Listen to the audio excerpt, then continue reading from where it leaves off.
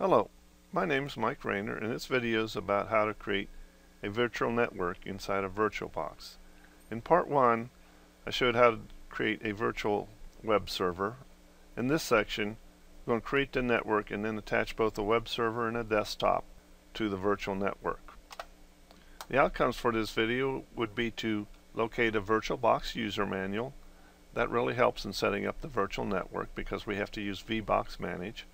Locate the Oracle VirtualBox directory on your computer, and then create a VirtualBox virtual network with VBoxManager. You're going to have to use a command line. This outcome uses Ubuntu with a Windows 7 host, but you can use any kind of machine as a host and any kind of machine as a guest for this setup. And then I'm going to attach both the virtual web server guest and the virtual desktop guest to the virtual network. And then finally verify that virtual network operation works by having the virtual desktop access the virtual web server. Requirements: a virtual web server and a virtual desktop. Enough random access memory or RAM to run 1, your virtual server, 2, a virtual desktop, and 3, your host operating system. And host hardware that supports virtualization. And it really is helpful if the host has a multiprocessor CPU central processing unit that has more than one processor. Now, this demonstration uses Ubuntu 13.10 web server with 512 megabytes of memory and an Ubuntu 13.10 desktop with 768 megabytes of memory and a Windows 7 host which requires at least a gigabyte of memory.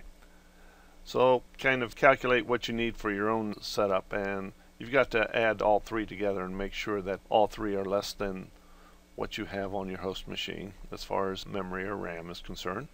Additional info: here is the link to VirtualBox virtual network section of the manual, and then of course you've got the entire manual if you want to download it. And then I've got some links to Cisco quick and easy subnetting and Cisco quick and easy subnetting. Just additional info that you may want to get some background in. I just basically go over the commands without explaining a whole bunch of things because it can get complicated in a hurry.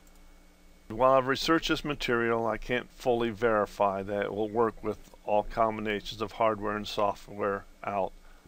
So I've been asked to include a disclaimer. If you wish, you can stop the video and read the disclaimer. In order to create a virtual network in VirtualBox, it's really helpful to have the VirtualBox manual open. In this case, creating a virtual network is not something that you can do with the graphical user interface VirtualBox Manager.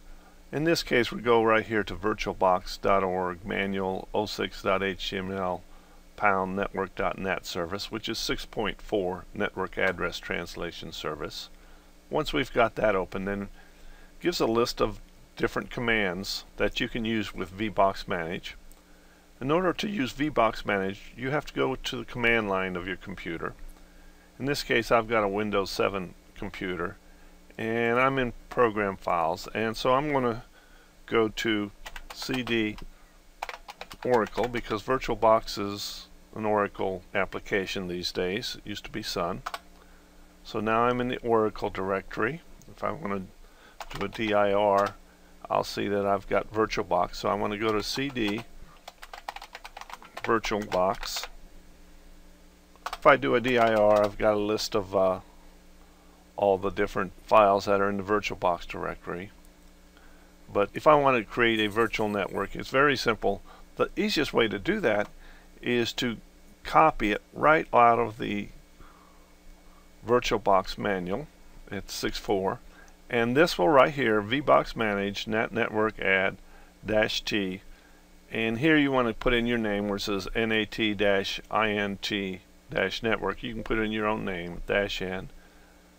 And 192.168, you can, right there it says 15, we can put in something else, 0/24, and that will create 254, well, I think it's 253 addresses because we're not using 0 or 255, and then -e. So just let's copy this and we'll put it right into, go to the command line right here and paste. And let me expand this a little way so you can see the whole item and bring it. And one thing I want to do is change the name.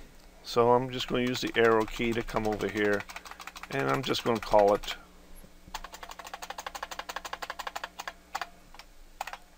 network. You can use whatever name you want. And another thing I'm just going to change is just to, instead of 15, I'm going to say 48. Just to show you what can be changed here. But you need to leave the 192.168 and then that 0 there.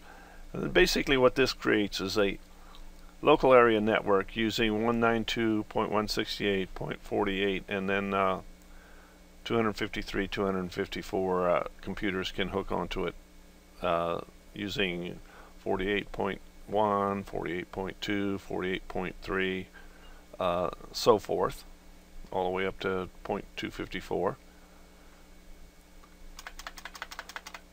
And simply come to the end of the line and hit enter. An additional thing you have to have on this network is a DHCP server, because what that will do will allow each virtual machine on this virtual network to have their own address on the LAN. In order to do that, let me move this back over here.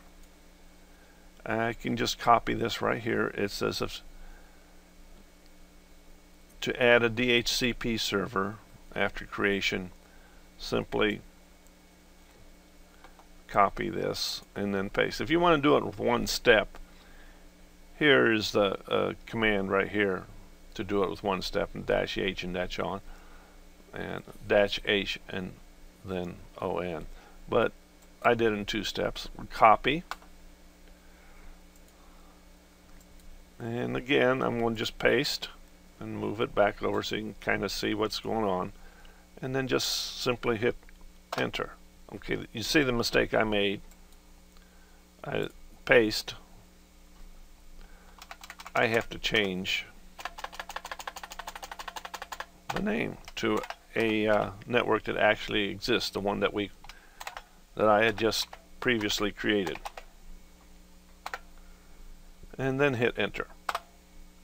And so now the network is created, and you also see that if you make a mistake, you get an error message. Now, one other thing that you may want to be aware of if you're playing around with this and you make some mistakes or something like that, there's one right here is to delete the NAT network service, and I'm not going to delete it right now because I'm going to attach both a server, web server, and a desktop to this network and demonstrate that this network works. Now I've just created a network, a virtual network, and now I'm going to attach 2 machines to this, a web server and a desktop. Before I do, let's create a group to put them in. Group, and then I'm going to add this one, base Ubuntu SSO1, into that group, and then I'm going to rename the group and simply call it Virtual Network Group. So now I've got a group with both a LAMP Ubuntu, a web server, and a base Ubuntu, which is a desktop. To attach these computers to the virtual network that has just been created, click on Network, and right here we'll go to NAT Network, and right here is the name of the network. You may have different networks created, and that will be this right here. Just simply click OK, then go to the desktop, again Network, NAT network, and then choose choose a same network. It has to be exactly the same network. Now keep in mind that you have to have, if you're going to be running this virtual network, you have to have enough memory to run both of these machines and your host operating system. In this case, I've got a desktop that's got 756 megabytes that's running with 756 megabytes of memory. And it's using 2 processors because I've got a multi-processor computer, but you can run it with one, it'll still work. And a web server that's running with 512 megabytes of memory. It doesn't have a graphical user interface, so it doesn't need as much memory. And again, it's using 2 processors. I'm using Ubuntu 13.10, but you can use any machine. Doesn't even have to be Ubuntu to set up this virtual network. We've got both machines attached to the virtual network. I'm just simply going to start both machines.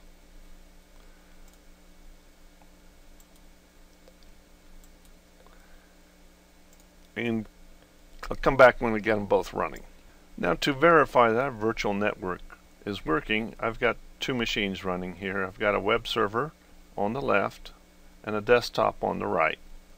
So let's go to the web server. I can get my mouse in there and get it to focus. The web server, I want to do an if config. Basically, put your mouse inside there and hit enter and it'll focus, or click on the mouse, it'll focus. And if config, if you look at the IP address, you'll notice that it's 192.168.48. It's just, we created a local area network with that .48 address, and with the DHCP dynamic host configuration protocol server, it gave us the address of 5 on that 48 LAN. So if you want to verify that this one is also, we'll just type in terminal, and here's a terminal. Open that up,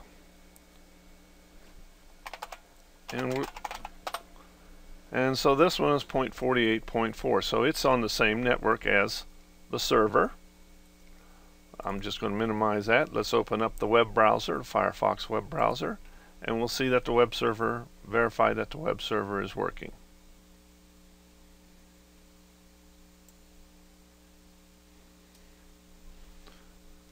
So here's our Firefox web browser, and we're going to put in the IP address of the web server, 192.168.48.5. Hit enter, and you see it works. So now I have a virtual network running inside VirtualBox. The network is totally inside VirtualBox, and now this is something if you want to play with, and this is really great for students to set up networks and play around with them without really screwing up your external network. Now you also see that we can get to the outside here, and I will just hit Google and you can see that it still goes outside. If I go to the web server and verify that it can go to outside, I'll just do a sudo apt get update, which will, oh, I spelled apt get wrong. Got me. I must be having a bad spelling day. Sudo apt-get, and you can see that it's pulling up the updates from the internet. So virtual networking is really a nice tool, and I would have really appreciated having something like this when I was working with my students. Thank you.